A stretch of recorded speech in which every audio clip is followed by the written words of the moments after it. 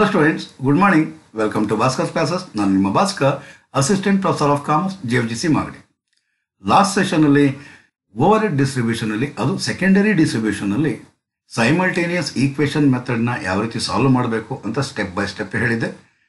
ಅಕಸ್ಮಾತ್ ಅದು ಅರ್ಥ ಆಗಿಲ್ಲ, ಇನ್ನೂ ಒಂದ್ಸಲಿ ಹೇಳ್ಕೊಡ್ಬೇಕಾಗಿತ್ತು ಅನ್ಸಿದೆ ಆದ್ರೆ ಈ ಒಂದು 2018ನೇ ಇಸ್ವಿ ಕ್ವಶನ್ ಪೇಪರ್ನ ನಿಮ್ಮ ಮುಂದೆ ತಂದಿದ್ದೀನಿ ಸ್ಟೂಡೆಂಟ್ಸ್. ಇಲ್ಲೂ ಕೂಡ ನೀವು ನೀಟಾಗಿ ಅರ್ಥ ಮಾಡ್ಕೊಬೋದು, ಸ್ಟೆಪ್ ಬೈ ಸ್ಟೆಪ್ ಮತ್ತೆ ಹೇಳ್ಕೊಡ್ತೀನಿ ಸ್ಟೂಡೆಂಟ್ಸ್. ಈ ಒಂದು ವಿಡಿಯೋ ನಿಮ್ಗೆ ಇಷ್ಟ ಆಯ್ತು ಅಂದರೆ ಲೈಕ್ ಮಾಡಿ, ಕಾಮೆಂಟ್ ಮಾಡಿ ಮತ್ತು ನಿಮ್ಮ ಫ್ರೆಂಡ್ಸ್ಗಳು ಕೂಡ ಶೇರ್ ಮಾಡಿ ಸ್ಟೂಡೆಂಟ್ಸ್. ಹಾಗಾದರೆ ಬನ್ನಿ ಸ್ಟೂಡೆಂಟ್ಸ್, ಸೆಕ್ಷನ್ ಸಿ ನಲ್ಲಿ ಯಾವ ರೀತಿ ಕೊಟ್ಟಿರ್ತಾನೆ ಅದನ್ನು ಯಾವ ರೀತಿ ಸಾಲ್ವ್ ಮಾಡಬೇಕು, ಸೈಮಲ್ಟೇನಿಯಸ್ ಲೀನಿಯರ್ ಈಕ್ವೇಷನ್ ಅಥವಾ ಸೈಮಲ್ಟೇನಿಯಸ್ ಈಕ್ವೇಷನ್ ಮೆಥಡ್ ಮುಖಾಂತರವಾಗಿ ಯಾವ ರೀತಿ ಸಾಲ್ವ್ ಮಾಡಬೇಕು ಅಂದ್ಬಿಟ್ಟಿದೆ ನೋಡೋಣ. ಬನ್ನಿ ಸ್ಟೂಡೆಂಟ್ಸ್.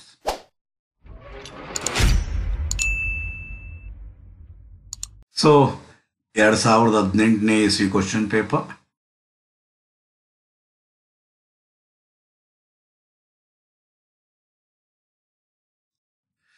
ಓಕೆ ಸ್ಟೂಡೆಂಟ್ಸ್, ಇಲ್ಲೀಗ ನೀವು ಗಮನಿಸ್ತಿರೋ ಹಾಗೆ over head cost of service departments before distribution to production departments R as follows. ಅದರ್ಥ ಏನು? Cost as per primary distribution. Primary distribution ಅವ್ನು ಮಾಡಿಬಿಟ್ಟಿದ್ದಾನೆ, ಪ್ರೈಮರಿ ಡಿಸ್ಟ್ರಿಬ್ಯೂಷನ್ನ ಅವ್ನು ಕೊಟ್ಬಿಟ್ಟಿದ್ದಾನೆ. ಹಾಗಾದರೆ primary distribution 7550 A ಡಿಪಾರ್ಟ್ಮೆಂಟ್ಗೆ, B ಡಿಪಾರ್ಟ್ಮೆಂಟ್ಗೆ 7200, C ಡಿಪಾರ್ಟ್ಮೆಂಟ್ಗೆ 9650, D ಡಿಪಾರ್ಟ್ಮೆಂಟ್ಗೆ 4650, E ಡಿಪಾರ್ಟ್ಮೆಂಟ್ಗೆ 1575. ಅದನ್ನು ಮೊದಲು post ಮಾಡ್ಕೊಂಡ್ಬಿಡೋಣ ಮರೀಲಿಕ್ಕೆ ಮುಂಚೆ. So 7550,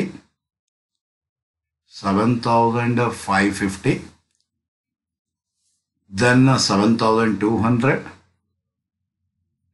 then 9650, then 4625, next 1575.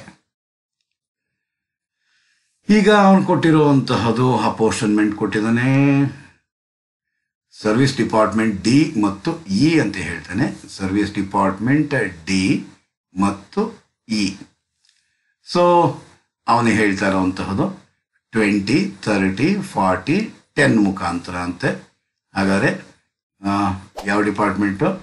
Department Y department, ಸಾರಿ Y ಅಲ್ಲ, department D ಯಾವ ರೇಷದಲ್ಲಿ ಹಂಚಬೇಕಂತೆ?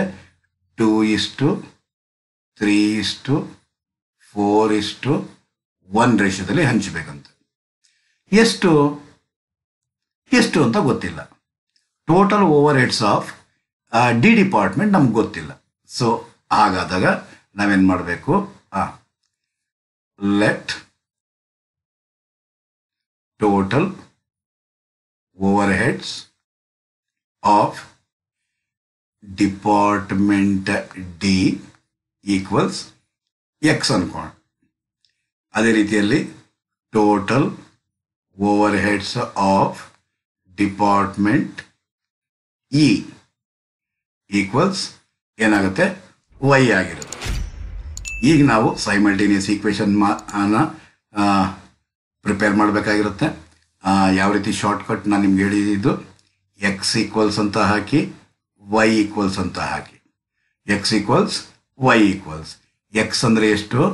4625 plus ಇದೆಷ್ಟಂತೆ? 1000, ಎಷ್ಟು? 1575 ಪ್ಲಸ್ ನೀವಿಲ್ಲಿ ಗಮನಿಸ್ತಾ ಇದ್ರೆ ಇಲ್ಲೂ 10 ಇದೆ, ಇಲ್ಲೂ 10 ಇದೆ. ಹೌದಾ ಇಲ್ಲ ಸ್ಟೂಡೆಂಟ್ಸ್? ಇಲ್ಲೂ 10 ಇದೆ, ಇಲ್ಲೂ 10 ಇದೆ. ನಿಮಗೆ ಗಾಬರಿ ಪಡುವಂತ ಅಗತ್ಯನೇ ಇಲ್ಲ. 10% ಆಫ್ ವೈ, ಇಲ್ಲಿ ಎಕ್ಸ್ ಇರೋದ್ರಿಂದ ಡೈರೆಕ್ಟ್ ಆಗಿ ಇಲ್ಲಿ ಅಂತ ಹಾಕ್ತೀರಾ, 10% ಆಫ್ ವೈ ಅಂತ ಬರೀತೀರಾ. 10% ಏನಂತ ಬರೀತೀರಾ? 10/100 ಅಂತ ಬರೀಬೇಕು. ಆಫ್ ಅಂದರೆ ಇಂಟು ವೈ.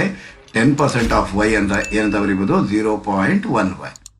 ಹಾಗಾದರೆ 0.1 ವೈ. ಇಲ್ಲಿ ವೈ ಇರೋದ್ರಿಂದ ಏನು ಬರೀಬೇಕಾಗಿರುತ್ತೆ?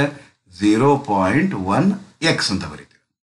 ಇದೇ ಈಕ್ವೇಶನ್ ನಂಬರ್ 1, ಇದೇ ಈಕ್ವೇಶನ್ ನಂಬರ್ 2 ಆಗಿರುತ್ತೆ ಸ್ಟೂಡೆಂಟ್ಸ್. ಇದೇ ಈಕ್ವೇಶನ್ ನಂಬರ್ 1, ಇದೇ ಈಕ್ವೇಶನ್ ನಂಬರ್ 2. ಹಾಗಾದರೆ ಈಕ್ವೇಶನ್ ನಂಬರ್ 1, ಈಕ್ವೇಶನ್ ನಂಬರ್ 2 ಆದ ನಂತರ ನೀವೀಗ ಫ್ರಮ್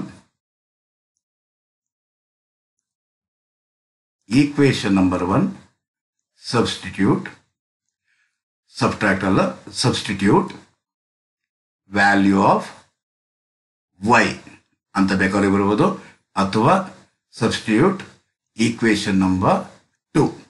ಹಾಗಾದರೆ ಫ್ರಮ್ ಈಕ್ವೇಶನ್ ನಂಬರ್ 1 ಏನಂತ ಹೇಳ್ತಾ ಇದೆ, x equals 4625 plus 0.1y. x equals 4625 plus 0.1 of y ಅಂದರೆ ಎಷ್ಟು? y ಅಂದರೆ ಏನಾಗಿರುತ್ತೆ ಸ್ಟೂಡೆಂಟ್ಸ್, ಇದನ್ನು ಅಪ್ಲೈ ಮಾಡಬೇಕಾಗಿರುತ್ತೆ.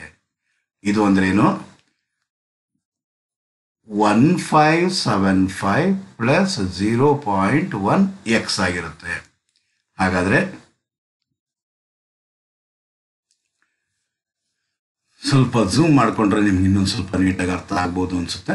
ಸೊ ಅದಕ್ಕೋಸ್ಕರ 0.1x, ಆದರೆ x ಈಕ್ವಲ್ಸ್ 4625 ಪ್ಲಸ್ 0.1 ಇಂದ ಇಷ್ಟನ್ನು ಮಲ್ಟಿಪ್ಲೈ ಮಾಡಬೇಕು. ಆಗ ಬರುತ್ತೆ, ಏನು ಬರುತ್ತೆ, 1575 ಇಂಟು 0.1 ಅಂದರೆ ಬರೋದು 157.5 ಬರುತ್ತೆ. ಹಾಗಾದರೆ 157.5 ಏನಂತ ಬರೀಬೋದು, 158 ಅಂತ ಬರೀತೀರ. ಪ್ಲಸ್ 0.1 ಇಂಟು 0.1, 0.1 ಇಂಟು 0.1 ಅಂದರೆ ಬರೋದು 0.01x. ಇದು x ಈಕ್ವಲ್ಸ್ ಇರುತ್ತೆ, ಇದನ್ನು ಈ ಸೈಡ್ ಕಳಿಸ್ಬಿಡಿ. ಹಾಗಾದರೆ x ಮೈನಸ್ 0.01x ಈಕ್ವಲ್ಸ್ ಇದನ್ನು ಆ್ಯಡ್ ಮಾಡ್ತೀರಾ, ಎಷ್ಟು, 4625 ಪ್ಲಸ್ 158 ಅಂದರೆ ಬರೋದು 4783 ಆಗಿರುತ್ತೆ ಸ್ಟೂಡೆಂಟ್ಸ್. 0.1 0.01 ಕಳೆದ್ರೆ ಬರೋದು 0.99x ಈಕ್ವಲ್ಸ್ 4783. ಹಾಗಾದರೆ x ಈಕ್ವಲ್ಸ್ 4783 ಡಿವೈಡ್ ಬೈ 0.99. ಹಾಗಾದರೆ x ಈಕ್ವಲ್ಸ್ 0.99, 4783 ಡಿವೈಡೆಡ್ ಬೈ 0.99 ಅಂದರೆ ಬರೋದು 4831. ಸೊ ಹೀಗೇನು ಮಾಡಬೇಕು ನಾವು, ನೆಕ್ಸ್ಟ್ ಸ್ಟೆಪ್ ಬಂದು ಸಬ್ಸ್ಟಿಟ್ಯೂಟ್ x ಈಕ್ವಲ್ಸ್ 4831 ಇನ್ ಈಕ್ವೇಶನ್ ನಂಬರ್ 1 ಇಂದ ನಾವು ತಗೊಂಡಿರೋದು. ಅದಕ್ಕೋಸ್ಕರ ಇವಾಗ ಏನು ಮಾಡಬೇಕು, ಈಕ್ವೇಶನ್ ನಂಬರ್ 2 ನಲ್ಲಿ ಇದು ಮಾಡಬೇಕಾಗಿರುತ್ತೆ. ಈಕ್ವೇಶನ್ ನಂಬರ್ 2 ಏನಂತ ಹೇಳುತ್ತೆ, y equals 1575 plus 0.1x. y equals 1575 plus 0.1 into X. X ಅಂದರೆ ಎಷ್ಟು, ಈಗ ಕಂಡುಹಿಡಿದೀವಿ ನೋಡ್ರಿ, ಇಲ್ಲಿ ಈಗ ಕಂಡುಹಿಡಿದೀವಿ. ಎಷ್ಟು ಬಂದಿದೆ, 4831. ಹಾಗಾದರೆ y ಈಕ್ವಲ್ಸ್ 1575 ಪ್ಲಸ್ 0.1 ಇಂದ ಗುಣಿಸಿದ್ರೆ ಎಷ್ಟು ಬರುತ್ತೆ, 483 ಬರುತ್ತೆ. ಹಾಗಾದರೆ 1575 ಪ್ಲಸ್ 483 ಅಂದರೆ ಬರೋದು y ಈಕ್ವಲ್ಸ್ 2058 ಆಗಿರುತ್ತೆ ಸ್ಟೂಡೆಂಟ್ಸ್. ಹಾಗಾದರೆ ಎಕ್ಸ್ ಅಂದರೆ 2058, 4831. ಹಾಗಾದರೆ ಎಕ್ಸ್ ಅಂದರೆ ಎಷ್ಟು, 4831 ಮೈನಸ್ 4831. ಸ್ವಲ್ಪ ಝೂಮ್ ಮಾಡ್ಕೊಂಡ್ಬಿಡೋಣ. 4831 ಬ್ರ್ಯಾಕೆಟ್ ಉಪಯೋಗಿಸ್ತಾ ಇದ್ದೀನಿ. ಈಗ 4831ನ 4 ಡಿಪಾರ್ಟ್ಮೆಂಟ್ಗೆ ಹಂಚಬೇಕು. ಯಾವ ರೇಷದಲ್ಲಿ, 2:3:4:1 ರೇಷದಲ್ಲಿ. ಸೊ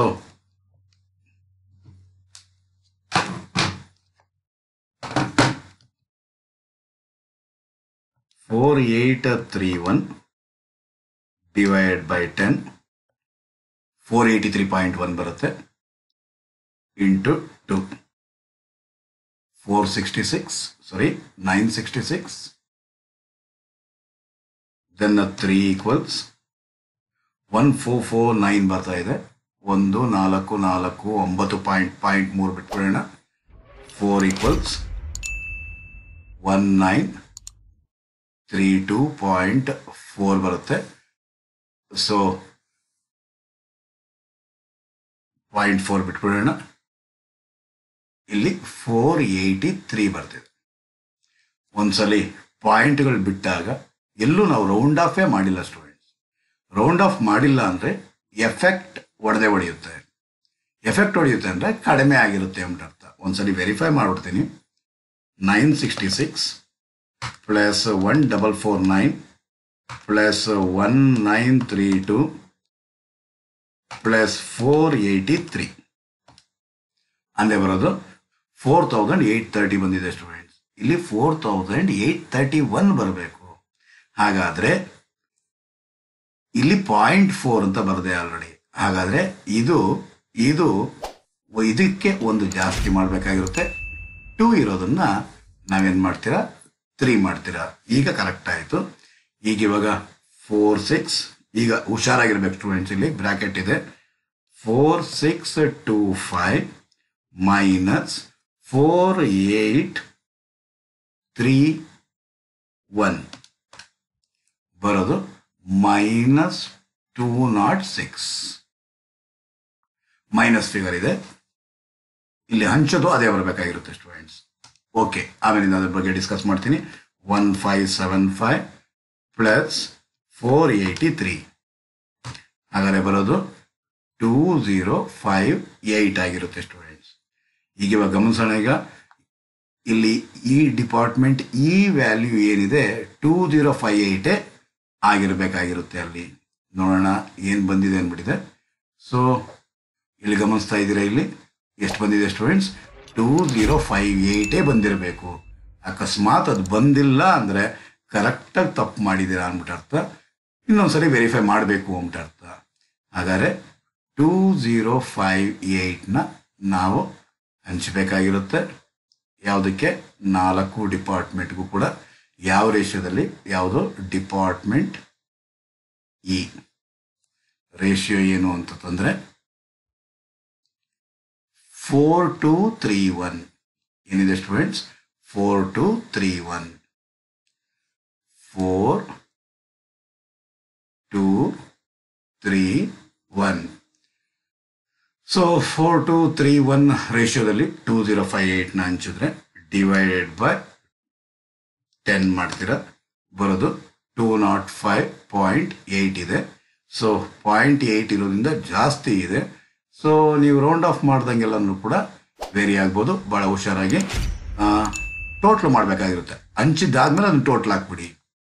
ಸೊ ಎಷ್ಟು? ಇಂಟು 4 823, ತೊಂದರೆ ಇಲ್ಲ. 2 411.6 ಇದೆ, 412 ಮಾಡ್ತೀರಾ.